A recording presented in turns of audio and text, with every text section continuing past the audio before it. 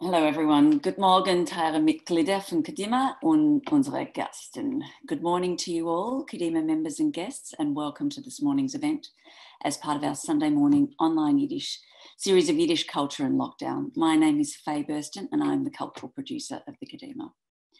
Before we get underway, I would like to let you know that one of our panelists for today's event, Danielle Charak, is unable to join us this morning. Very sadly, her sister Floris Kalman passed away yesterday.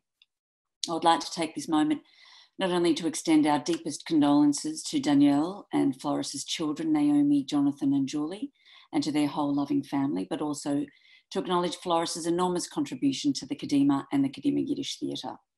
She was a committed Yiddishist and a wise and lovely woman. She was a generous supporter of Kadima's mission, and she worked very closely with us at the Kadima Yiddish Theatre, translating several pieces, including Yiddish poems for our production last year of Von Jener Zeitlied, Play Me a Poem. She will be sorely missed by all who knew her. Kovet Irondek.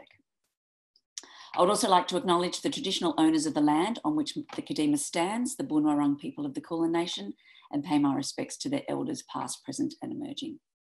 Now, on a brighter note, it gives me enormous pleasure to introduce you to our moderator, Professor Rebecca or Rivka Margolis, who will in turn introduce you to the panel, including our international guest, Professor Joel Berkowitz, live from the US.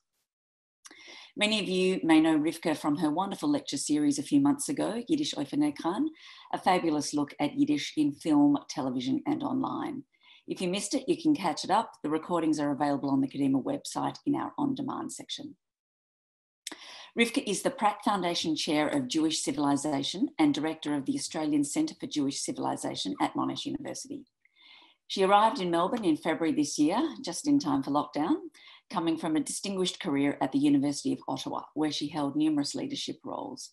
She has a PhD in Yiddish Studies from Columbia University and has written a prize-winning history of Yiddish cultural life in Montreal.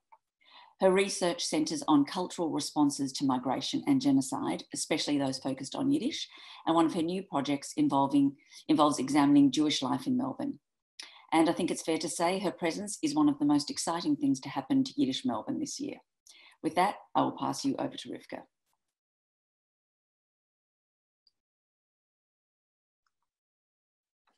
Shalom Aleichem Alamin, Good Morgen.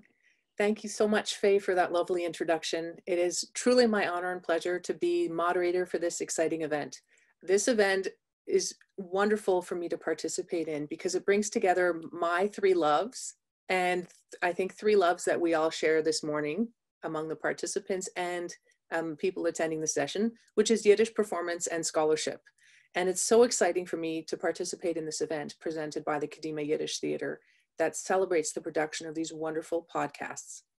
Before I introduce our participants today, I just very quickly wanted to point out how this event really embodies what makes Yiddish Melbourne so incredibly unique in the world today. And I can say this having lived in Canada and the United States, Israel, and traveled and participated in Yiddish events all over. Melbourne is truly special. First of all, it's a beautiful sunny Sunday morning, and we have far over 100 people here with us today to hear about Shakespeare in Yiddish. I find that absolutely phenomenal. From what I've seen here so far since I arrived 6 months ago, this enthusiastic turnout for Yiddish is not unusual. There's a deep and abiding love and appreciation for Yiddish language and culture here that I find incredibly exciting. Second of all, I would like to draw your attention to the composition of the group of performers from the Kadima Yiddish Theatre who created the series of what Faye has very beautifully termed short and sweet pandemic podcasts for us to dip into and enjoy at our leisure while theaters remain dark. These offerings include Sonnet number 18 and excerpts from Macbeth, Hamlet, and Merchant of Venice. The presenters span multiple generations and diverse pathways into Yiddish theatre. There's a Yiddishist and educator who grew up in a Yiddish-speaking, Yiddish-loving survivor home, two people with extensive professional backgrounds in theater who have helped to revitalize local Yiddish theater, and a uni student who is a graduate of a local secular Yiddish day school. This diverse and intergenerational commitment to the Yiddish arts and cultural continuity more broadly is a remarkable feature of Jewish Melbourne. Unfortunately, Danielle Charak, our lifelong Yiddishist and native speaker, is unable to join us today, but I would like to say that she will be in our hearts during this session. I would now like to introduce the panelists for this morning. First, our scholar on the history of Yiddish theater, Joel Berkowitz. Joel is director of the Sam and Helen Stahl Center for Jewish Studies and professor of foreign languages and literature at the University of Wisconsin-Milwaukee. A historian of the Yiddish theater and translator of Yiddish drama, he is author of Shakespeare on the American Yiddish Stage, editor of Yiddish Theater, New Approaches, and co-editor of Landmark Yiddish Plays, a critical anthology, and Inventing the Modern Yiddish Stage. He is also co-founder of the Digital Yiddish Theatre Project, which is found at yiddishstage.org, a remarkable research group applying digital humanities methods and tools for the study and preservation of Yiddish theater. Professor Berkowitz is currently working on 2 solo projects, a study of how Yiddish playwrights responded to the Holocaust and its aftermath in the years immediately following World War II, and an anthology of English translations of one-act Yiddish plays. Welcome, Joel, to virtual Yiddish Melbourne. Our other presenters are members of the Kedima Yiddish Theatre. First, Evelyn Crape is artistic co-director of the Kedima Yiddish Theatre. She is an Australian acting icon with more than 30 years of experience in theatre, film, and television. She has won numerous awards and honors, and her acting credits include her Green Room Award-winning one-woman show Female Parts and performances for Melbourne Theatre Company, Playbox, 11th Hour, Victoria Opera Company, The Malthouse, and Shakespeare in the Park. Her television appearances include Australia, You're Standing in It, Flying Doctors, Blue Healers, and Laid. Film credits include Dimbula, The Sound of One Hand Clapping, and she was the voice of the old you in the award-winning animated movies Babe 1 and 2. In 2011, Evelyn appeared at the International Theatre Festival in Montreal as part of the group show Ekwelt, which also toured to New York in 2015. In 2017, Evelyn helped reestablish Kedima Yiddish Theatre, directing last year's play Mia Poem production at the National Theatre, the sold-out season of Yiddish Divas for the Melbourne Cabaret Festival at Chapel Off Chapel, and was nominated for a Green Room Award for her performance in Ghetto Cabaret, which was staged at 45 downstairs. Second, Galit Klaas. Galit Klaas is an actor, singer, director, and writer. She is the artistic co-director of Kedima Yiddish Theatre. She studied both Yiddish and performing arts at Monash University before creating a string of solo cabarets. For Kedima Yiddish Theatre, Galit has written, directed, and or performed in 5 productions, including Play Me a Poem, Shalom Aleichem, Not Dead Yet. She wrote the Ghetto Cabaret, which was a sold-out 2-week program at the Kedima in 2017, and an adapted production for 45 downstairs last year that was nominated for 4 Green Room Awards. She won 2 and received excellent reviews. Galit has an unwavering passion for the important place theater as an art form holds within any culture. Her vision, ambition, discipline, and deep passion has, in a very short amount of time, transformed the Kedima Yiddish Theatre, and together with Evelyn Crape, they have created a firm foothold within Melbourne's theatre industry landscape. And finally, Joshua Rubin, last but not least, is an actor, singer, writer, and fierce lover of Yiddish. As an ensemble member of the Kedima Yiddish Theatre, he has performed in several productions on the Yiddish stage and has been in the development and production teams of others. His credits include The Ghetto Cabaret, Fun Yenel Zeitlied, Play Me a Poem, both in 2019, Yiddish Divas in 2018-19, and the 2017 iteration of A Night to Remember, The Ghetto Cabaret, and Shalom Aleichem, Not Dead Yet in 2016. Josh is an enthusiastic member of Melbourne's Mil Kumen On Yiddish Choir, a student of history and linguistics at the University of Melbourne, and is positioning himself towards becoming a Yiddish teacher. I would also like to add that he is a graduate of Shalom Aleichem College, the only secular Jewish school in the world where Yiddish is taught on a daily basis. Seid begrüßt allemen. Welcome to this session. We will now begin with 2 questions for Joel Berkowitz to set the scene. The first question, Joel, can you please provide a brief background on Shakespeare performances in Yiddish? Where and why have these taken place? Can you share with us some audiences, actors, and locations? Shalom Aleichem. A good Woche, since it's actually Saturday evening here in the upper Midwest, not very far from Lake Michigan. And it's really, I'm honored and thrilled to be with you all.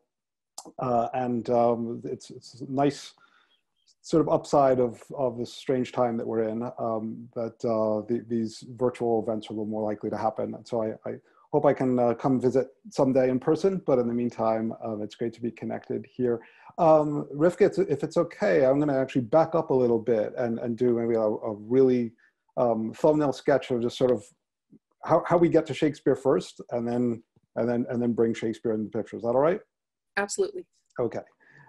So and also I know that some of you in the audience will know a lot of this story, but I'm not assuming anything, so bear with me, and it's going to be a very quick overview anyway. So Yiddish theater dates back in the form of the Purim Spiel and actually other kinds of performance too to the Middle Ages, but was an exclusively amateur seasonal undertaking until the late 18th century, when the Haskalah, or Jewish Enlightenment, changed so many things about Yiddish culture, and a handful of writers, maskilim, proponents of the Haskalah, started writing dramas and in other genres as well to further that movement's agenda. And we see the influence of classics of European drama from the very beginning of those plays. One of the very first modern Yiddish plays, Leichtsinn und Fremmelei, or Silliness and Sanctimony, cleverly adapts Molière's Tartuffe to its setting in the contemporary Prussian Jewish community.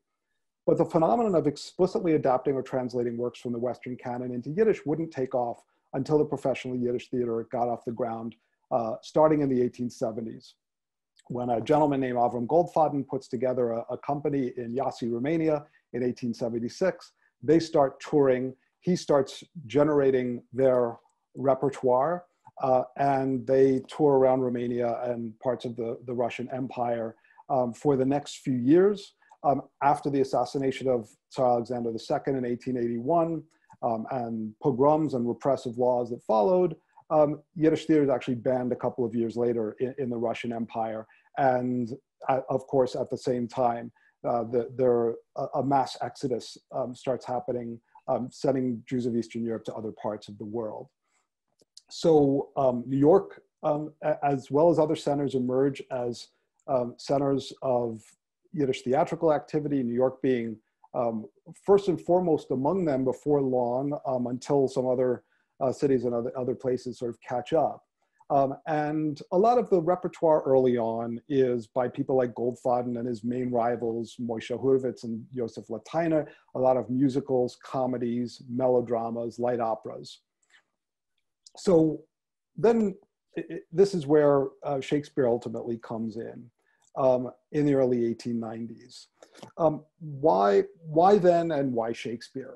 On one level, Shakespeare was just one more source of content, which was very necessary. There was a relatively small group of playwrights writing for a rapidly growing audience that were hungry for new plays. And our modern phenomenon of plays running for weeks or months or even years wasn't generally the practice yet. So the turnover needed to be fairly fast. Shakespeare was one more source, but of course not just any source. In an Anglophone country where if a family owned 2 books, the second was likely to be a volume of Shakespeare's plays, Shakespeare was very much in the air. And that air blew down to Jewish neighborhoods like the Lower East Side and influenced the cultural offerings there. At the same time, regardless of where you were in the Western world, in multiple languages, Shakespeare's greatest roles defined actors' careers. So when Yiddish actors, when professional Yiddish theater was still in its infancy, aspired to be their culture's equivalent of an Edwin Booth or a Henry Irving, an Eleanor Aduza or a Sarah Bernhardt, their depiction of Shakespeare's most famous characters frequently served as the barometer by which to make those comparisons. And it wasn't just actors who were interested in proving their mettle with Shakespeare. There's a long, global, multilingual tradition of translating Shakespeare into other languages, and nowhere was this taken more seriously than by German translators. Since Yiddish is not only a cousin of German, but many Yiddish writers and cultural activists frequently turn to German literature and culture as a model, the famous Tieck and Schlegel translation of Shakespeare's plays provided a template in more ways than one. And the Russian-born intellectuals who furnished the American Yiddish Stage with a number of its most important early playwrights and critics had Russian and other translations to turn to as well. So one of those intellectuals was a man named Jacob Gordon, who had already been active in Russian letters by the time he reached New York in 1891. He claimed to be skeptical at first as to whether the Yiddish stage could artistically rival its counterparts in other European languages, but his encounter with actors like Jacob Adler impressed him, and he felt he could lead Yiddish drama out of the wilderness and toward the heights scaled by contemporaries like Henrik Ibsen, Gerhard Hauptmann, and Maxim Gorky. Gordon championed naturalistic social dramas and started writing plays in that vein that tackled issues like economic inequality, hypocrisy and corruption on the part of the rich and powerful, and the status and treatment of women at home and at work. One of his first plays, which premiered in New York in 1892, was Der Jiddische König Lear, the Jewish King Lear. Before we know anything else about it, we see that the play's very title foregrounds the connection to Shakespeare. Gordon layered the Lear story onto that of the Eastern European family of patriarch David Moishelis. As in Lear, though David's wife is still alive, the patriarch gathers his grown daughters and their partners together at the start of the play to divide up, well, not exactly his kingdom, but his estate. He tells them that he and his wife are making aliyah, and as in Lear, the two elder daughters flatter him, while his youngest daughter, Taibele, expresses her regret at this development. David angrily casts her out, setting off the chain of events that will propel us toward the play's melodramatic conclusion. With the Jiddische König Lear, Gordon created the paradigm by which he and other playwrights would adapt Shakespeare into Yiddish, though it was a paradigm long established by other eras and cultures that made Shakespeare their own.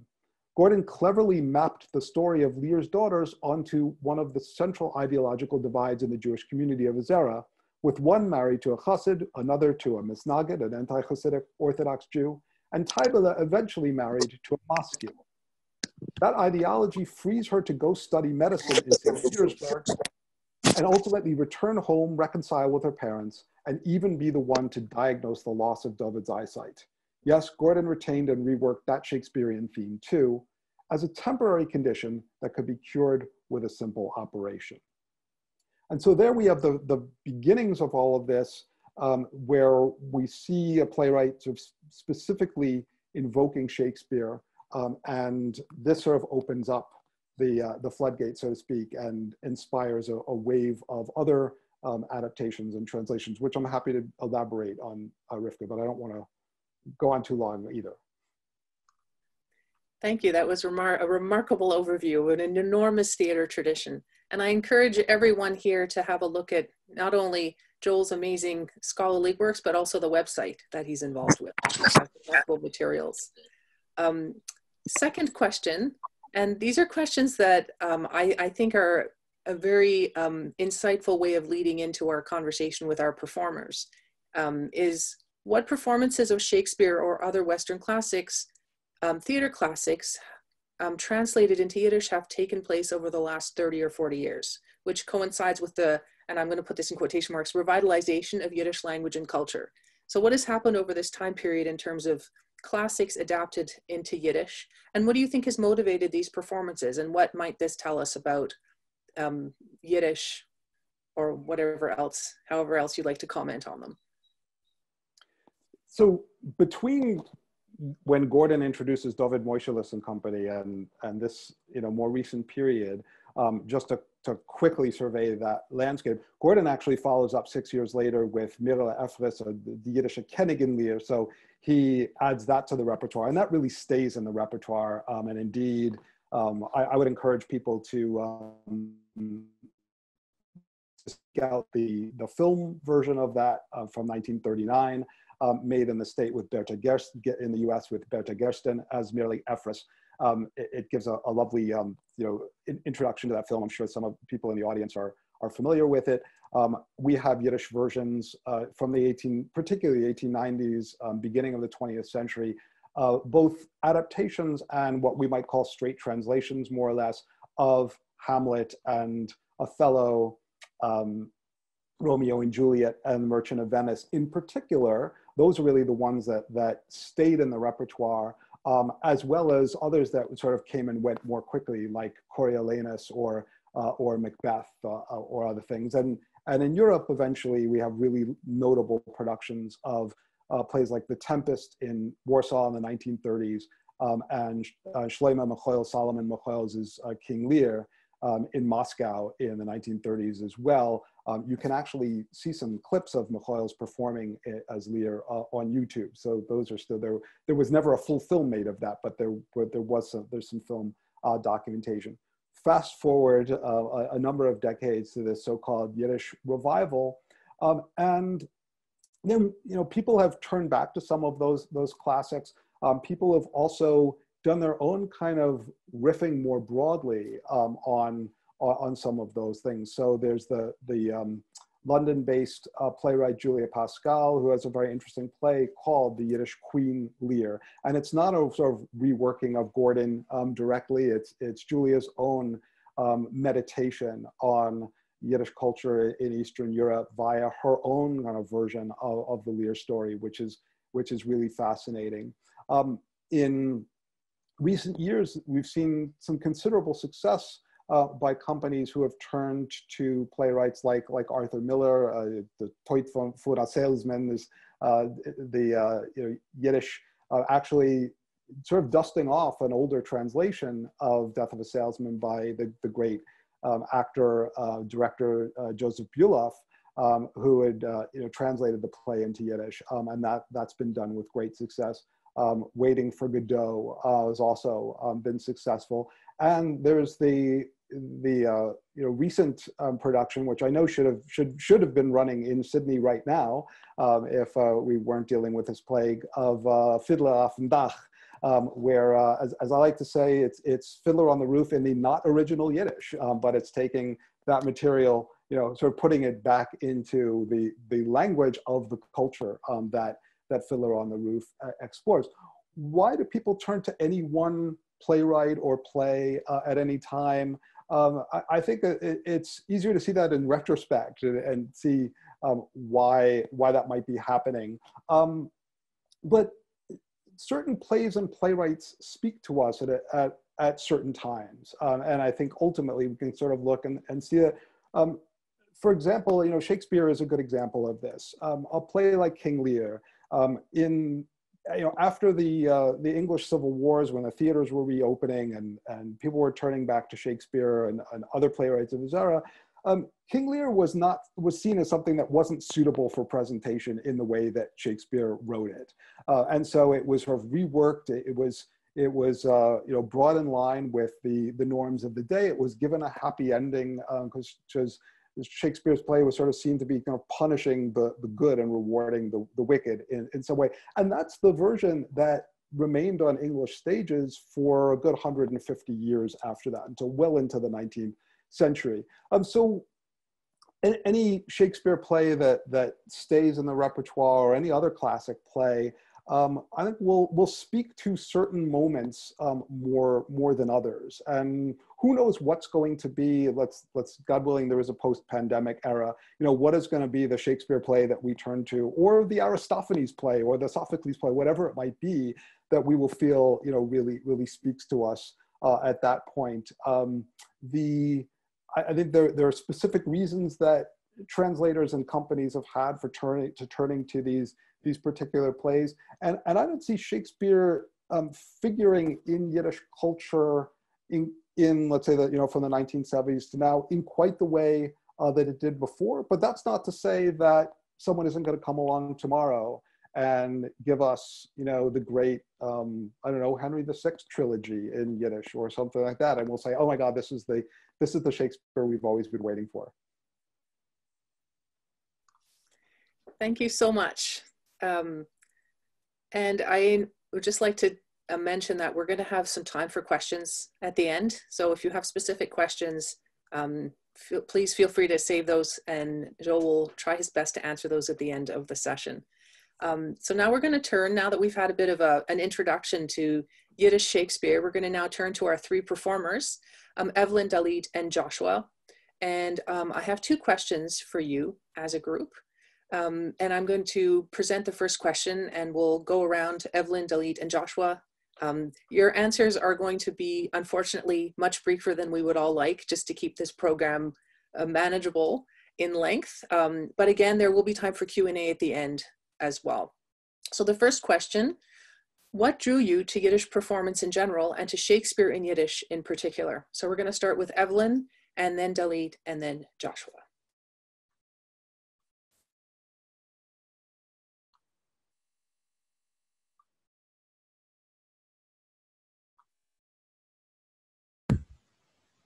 Hi. Oh. Hello. Can you hear me? Yeah. I can hear you, Evelyn. Hi. Good. Well, you know, I come from a family where my mother came to Australia before the war and my father came after the war. The only language they had in common was Yiddish. So I grew up in a Yiddish-speaking household, but they didn't want to talk to me in Yiddish. They wanted to talk to each other, and they didn't want me to know what they were talking about. So that's a, you know, classic, well, one of the classic sort of situations for a lot of people, that Yiddish was used between them and not shared with the kids. But of course, music, singing featured very strongly in our house. So Yiddish is in my DNA. I grew up singing the songs and listening to them and knew all the, you know, they called me things like a wilde Chaie and, you know, and a Julik, and all of those words that they called me, I grew up with and have inside me.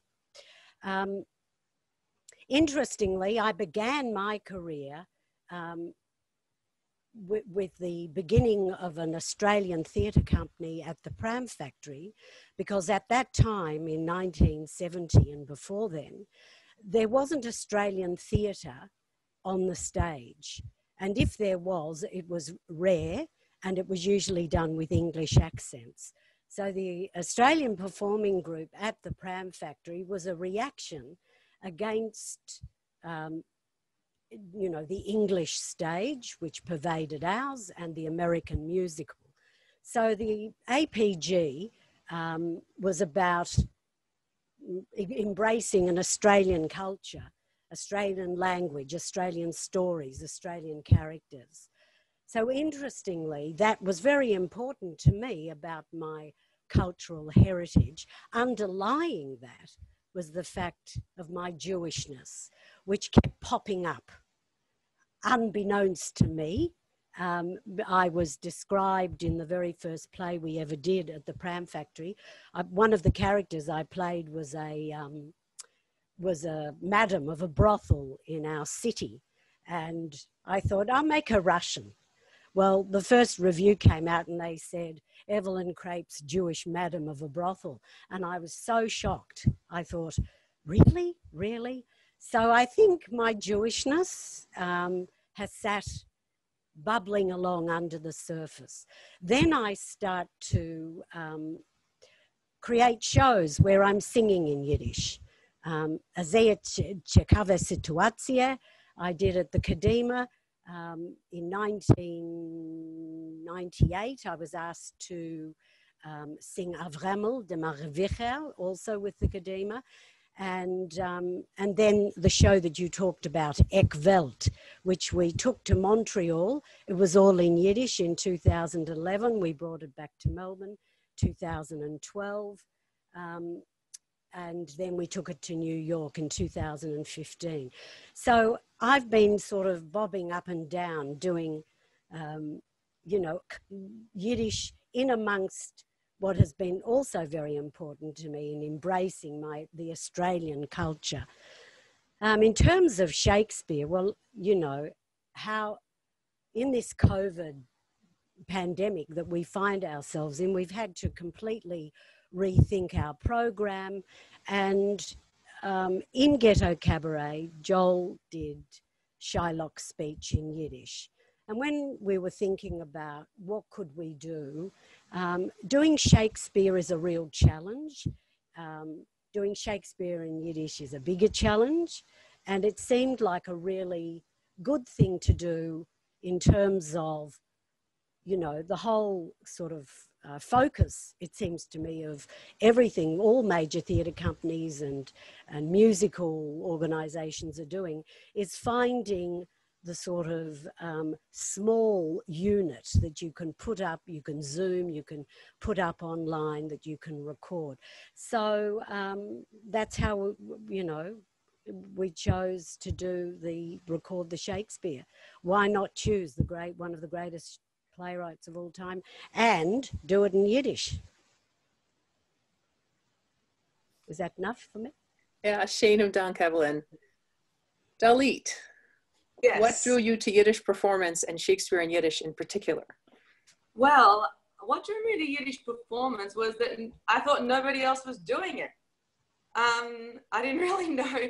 I didn't really know much about the Kadima. I don't think I knew about the Kadima or the Jewish News, or I don't know. But I had, you know, as you mentioned, I studied Yiddish at university, and one of the first pieces that I wrote as a writer performer was a piece about my grandmother who didn't know any English, and it was a short piece about a granddaughter coming to accept and trying to understand her slightly crazy body. And so I had to, my grandmother loved Yiddish. And so I had to put in Yiddish into this piece because it was so much a part of her. And it was the first time I'd ever performed Yiddish, was writing this piece about my grandmother. And then I became drawn to the songs and performing the songs. I think most of all, I loved the nostalgia in the Yiddish songs. And after performing a few Yiddish songs, again, still thinking I'm the only person in the world that's doing Yiddish, I started working with the Kadima because of Renata and Danielle, and it was like a slow progression into a life of Yiddish theatre, which I'm part of now. And in terms of Shakespeare, I think it's fun to take well-known classics, and when you perform them in Yiddish, you experience them, you can interpret them in a different way. You start to find something else in it that you didn't know that was more hidden in the original. It just brings out by way of the translation, brings out something else, something, I don't know, that's more specific to Jewish culture, I suppose, Eastern European Jewish culture. So I guess I was drawn to Yiddish Lady Macbeth because I just wanted to do Lady Macbeth. But also Macbeth, I feel, did have those, well, it has universal themes. It has the battle between good and evil, revenge, power, but also the supernatural. And that's why I was drawn to it, especially for Yiddish, the witches and the sorcery, the prophecies. And I feel that with Lady Macbeth, her imploring the evil spirits in Yiddish and going to the dark side is even more powerful because it's so dangerous in Jewish thought to go to the dark side. And so it makes her more dangerous and more desperate. So that's why I was drawn to that. Yeah. Thank you very much. That's actually a remarkable reading of Macbeth. I'm going to re-listen to the podcast again through new ears. Josh, the youngest member of the panel, can you please share with us your perspectives on what drew you to Yiddish performance and Shakespeare in Yiddish? Good morning, Ellen. Yeah, of course. I went to Shalom Aleichem Shul for primary school, and there, you know, in the curriculum, Yiddish is a major focus. But not only Yiddish, but Yiddish song and Yiddish performance is actually core to the curriculum. And some of my strongest memories are performing Yiddish at Shabbos assemblies or in the musicals. And there was always, there's always that song, that performance of Yiddish there. And after graduating from Shalom, I continued to study Yiddish and continued to dip into Yiddish song and Yiddish performance for a lot of my assessment tasks.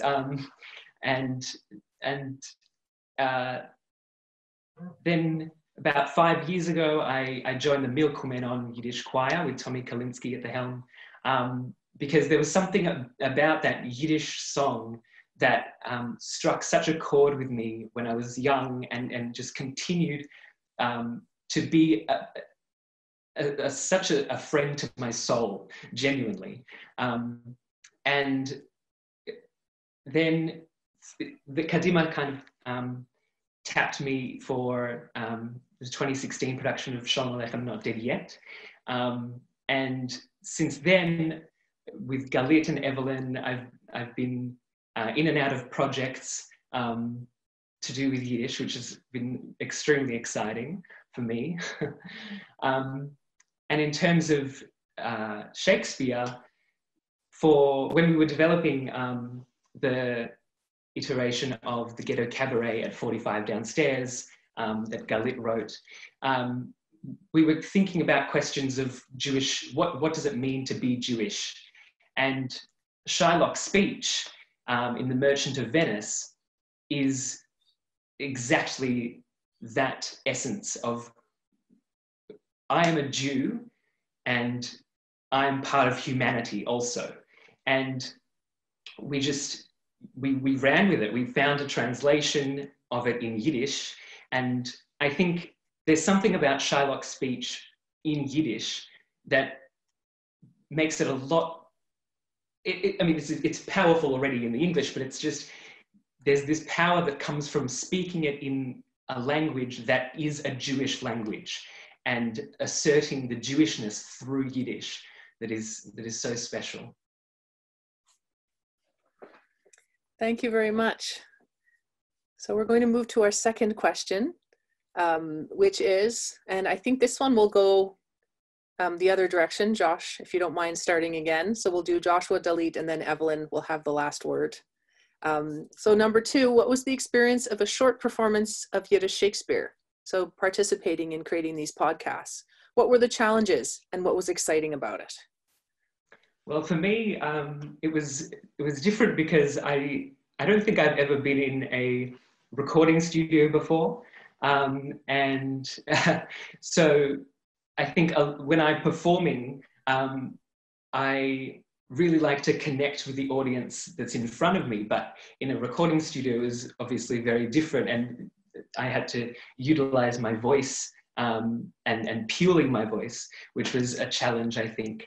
And also in terms of the context, because I had performed Shylock's speech in the Ghetto Cabaret last year, but this time so much had happened since, performing it in August of last year till coming back to a project like this year. It was actually around the time of the Black Lives Matter movement when that really was in the news cycle, and Shylock's speech really struck a chord with me in that way because it is about, the equality of humanity. And I think in that context, I had to reevaluate this text. So that was very, very interesting and very exciting for me. That's remarkable. Thank you. Galit. Okay, I would say the first challenge, and then after that, I'll just speak briefly about the experience. The first challenge was the translation. That's hard. We didn't have one. And I have to mention Flores Kalman, who actually helped with the translation, and Danielle. And I think what Faye said about her earlier is really beautiful, and she probably wouldn't have liked it because she's very, very modest. And every time I told her that I was, saying that she'd helped out, she said, Galit, you've already made me too famous. So anyway, she'll be really missed. And I was at her house translating this. So that's the first challenge. Now, when I perform in Yiddish, I feel like it just connects to me in a different way than English. So I connect immediately. I mean, in English, I have to work for it, but it connects immediately to my grief and to my vitality, my humanness. So I felt like that worked in the Shakespeare. I feel like Hebrew is like the sacred language of Torah. Yiddish for me is like the sacred language of performance. And the other thing is, like, performing Shakespeare in Yiddish is that the Yiddish language itself is a lot more physical, so it bounces around your mouth a lot more. For example, the first line, Der Rob allein is Hazerik, compared to the raven himself is horse. You can hear how Rob has like the plosive B rather than raven, and Hazerik the fricative, the voiced fricative rather than the S is the Z. So it's actually a more active language, and you can put a lot more of your kind of bite into it because of that. So that's, I mean, that's what I found was the experience. You miss a lot of the imagery, the poetry of the Shakespeare, clearly, but you've got that. Yeah. I love that idea of that the association of Yiddish is the language of performance. I think I might quote you on that forever. It's lovely. Evelyn, what is your feeling about the experience of what were the challenges? What was exciting? Well, it's funny because I slightly disagree. I mean, I think what is exciting is that that Yiddish and Shakespeare, the language is physical, both of them, and active, and that as an actor, you have to make sense often of what's not there. That is, what's not being said. You get these fabulous words, language, you know, language that tells you about action. So the action for an actor is great in both languages. And the challenge is first to understand what it looks like English, what sounds a bit like English, but it's Shakespeare. That's the first challenge for me. Understand what Shakespeare is talking about, what the images are trying to do. And then you lay on top of that Yiddish. And then you've got a whole nother world to deal with. And that's great. The excitement for me with To Be or Not to Be was that I discovered that Hamlet is Jewish. And he is Jewish because we ask questions. Jews ask questions. You know, the cliche, the Jews answer a question with a question. Look at the first line. To be or not to be? That is the question. 3 questions in one line.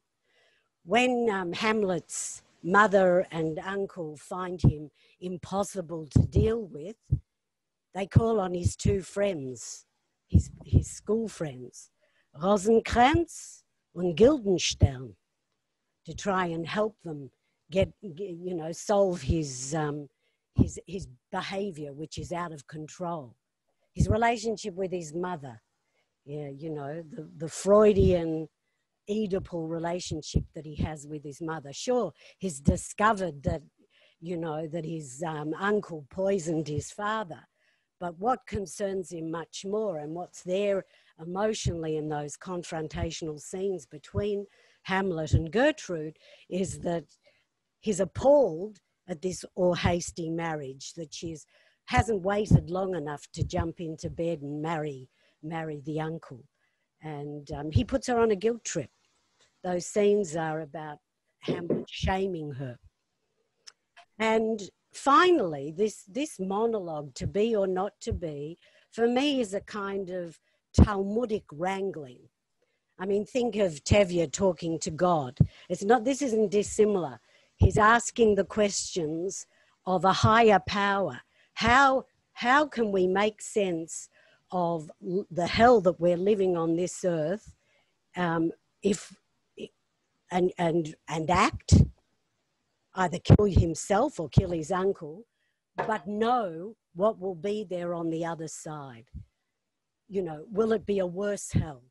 What's he going to do? For me, it's a whole Talmudic wrangling with morality, with religion, and in the end, he doesn't have the answer. He doesn't have the answer to his question. So, the great exciting challenge for me was realizing that, that Hamlet is Jewish. He has a lot of, and that the To Be or Not to Be monologue captures, I guess, what, Galitz just mentioned. There is enormous grief, and that's why you choose even a monologue in Shakespeare is like an aria. It covers all the grounds. It's heightened in every way, in dealing with a world that you have to, as an actor, grapple with and solve enormous problems within 3 minutes. That's it. I would like to thank Evelyn, Dalit, and Joshua for your remarkable insights. And now I'm going to invite Joel to make some final comments. First of all, respond however you'd like to what you've heard here, which I find a remarkable layer of commentary on what Yiddish Shakespeare is and can be. And then the additional questions, what do you think this project indicates about the potential for Yiddish performance of Shakespeare using new media? So YouTube or even the conversation we're having today. What directions can you imagine Shakespeare at a Yiddish community theater like the Kadima Yiddish Theatre taking in the future? In particular, around questions like drawing in new actors and audiences, and what do you think this might mean for Yiddish theater more broadly? Thank you, everyone. I really love that conversation. And I'd actually like to draw people's attention. I don't know if everyone saw it. Question from Faye Kingsley. What is the point of translating English literature into Yiddish rather than concentrating on Yiddish literature, theater, or culture generally? Shouldn't we be working on enriching our and the next generation's knowledge and understanding of the almost lost world of Yiddish culture? I think that as Ms. Kingsley was writing that, the actors were not necessarily speaking directly to it, but I think we're actually answering it. And of course, I mean, and I think it's a great question and a really fair question. And everyone has, you know, those of us who work in various ways on this kind of material as Yiddish teachers, scholars, performers, whatever it may be, you know, we have limited time and resources, and we have to think about, you know, how we use that. But the two aren't mutually exclusive either. And I think that our performers have spoken really eloquently about that process of connecting with Shakespeare. There's a bookmark on my laptop for an amazing website called Global Shakespeares. It's hosted, it's a project at the Massachusetts Institute of Technology, MIT, and it archives and in many cases has full performances of productions of Shakespeare, 61 of them at the moment in English, but over 300 productions in, at the moment, 45 different languages. I hadn't even heard of a few of those languages. And the reason I bring that up is that I think that everything that the Kadima actors have been talking about is part of that centuries-long, absolutely worldwide phenomenon of, you know, not only obviously Shakespeare, but Shakespeare having a special place in this ongoing process of translation and interpretation and reinvention, and you know that I think is endlessly fascinating, and I think that just demonstrates the continued vitality of Yiddish culture. And as Rivka said, in a place like Melbourne, which I haven't had the pleasure of visiting yet personally, but know about in various ways and continue to learn about, that there's a place for that kind of exchange, and there's a place like Kadima that fosters that. To maybe pan out a little bit and speak a bit more to the question Rivka just asked. I'd say that Yiddish theater and as well as film and television are having a moment right now with a number of projects that have enjoyed considerable, sometimes even international, critical and popular success.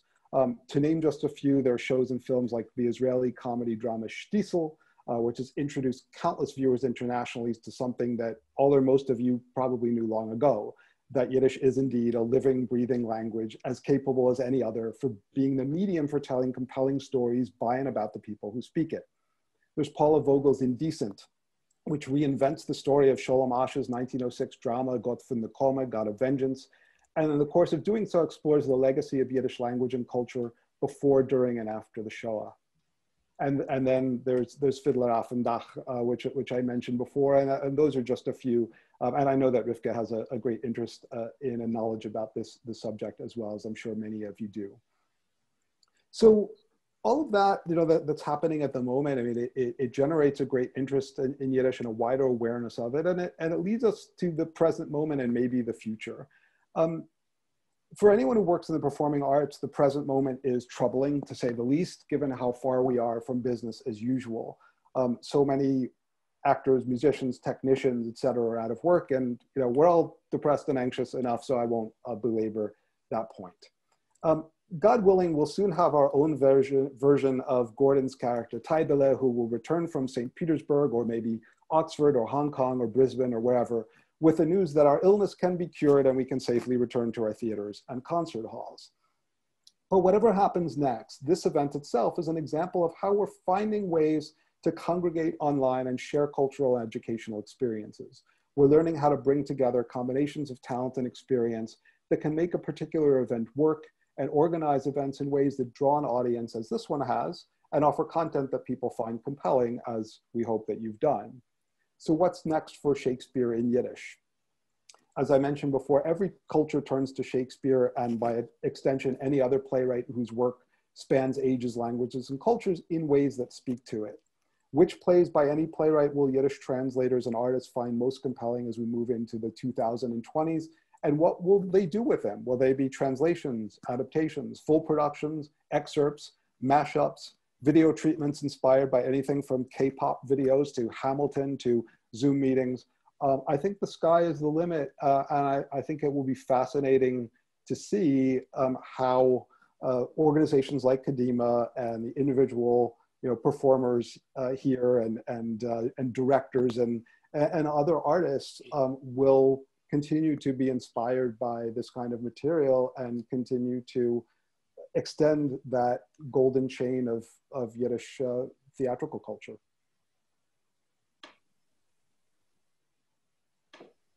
Shainem Dank. So I think everyone here is in agreement that this was an absolutely inspiring and exciting and invigorating session and a wonderful way to start a beautiful Sunday. So I would like to thank all of our participants. Joel for providing the background and very, very exciting commentary, and Evelyn, Galit, and Joshua for sharing your perspectives as performers of Yiddish Shakespeare, which is, I think, something we need more of. We need to hear more from the actors and the performers and how these processes work around Yiddish, new Yiddish projects. I invite everybody here to view the performances again, to listen to them actually, because they're podcasts, to listen to them again through the lens of what we've heard today. And I know I will, and I've been greatly enriched by what you've all shared with me today. So Shainem Dank, thank you very much. We're now going to open up for questions, which Faye is going to moderate. So I'm going to turn things over to her. And before I do so, I want to wish you all a wonderful Freilichen Sonntag, and thank you all so much for participating and for everyone for joining us today.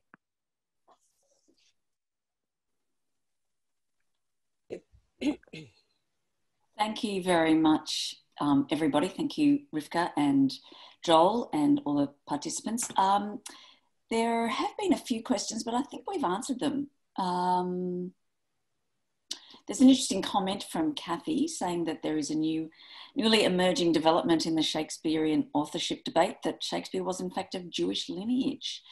Joel, do you have any comments on that? I haven't. I'm aware of that. I have to confess I haven't followed it particularly closely, so I can't at this point sort of vote, yay or nay to that. I'll have to look into that more closely. Okay. If there are any other questions, pop them in the chat, but I think that's about it for now. So we are coming to the end of our presentation. On behalf of the Kadima, I'd like to thank our special guest, Professor Joel Berkowitz, live from Milwaukee. Thank you so much, Shainem Dank, for your time this evening for you. And Professor Rivka Margolis from Monash University's ACJC. Our beloved Kadima Yiddish Theatre Troupe, all of you, thank you for joining us this morning. And I'd like to thank you, our dear Kadima members and audience, for supporting us so that we can continue to bring you the sort of modern Yiddish cultural programming you heard this morning. Coming up this Thursday evening, we have Tommy Kalinsky and her final revolutionary song workshop in the series, Alte und Neue Lieder von der Revolution. And next Sunday at 5 o'clock, we have Yiddish diva Karen Feldman will be joining us for our first Yiddish Parlor Geek. Shainem Dank, everyone, and bleib gesund und bleib stark.